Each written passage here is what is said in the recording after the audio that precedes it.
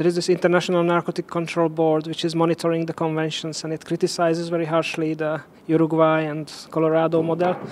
What would you comment on? I think that those experiences have to be looked, analyzed, give them time and see the results on a scientific basis. I think that say 100% yes or 100% no is a big mistake.